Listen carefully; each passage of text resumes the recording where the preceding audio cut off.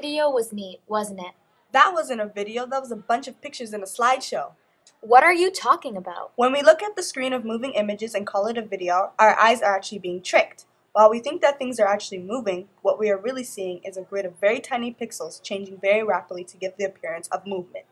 I'm not sure I understand. We started today's assembly showing you some really cool post-it note pixelation in the video So Down Low from the Toronto-based indie band called the Elwins.